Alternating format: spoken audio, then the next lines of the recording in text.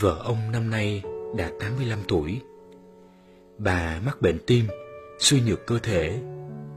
Ngày qua ngày, bà chỉ nằm một chỗ. Thi thoảng đỡ mệt, bà cũng chỉ có thể rửa chén hay quét nhà.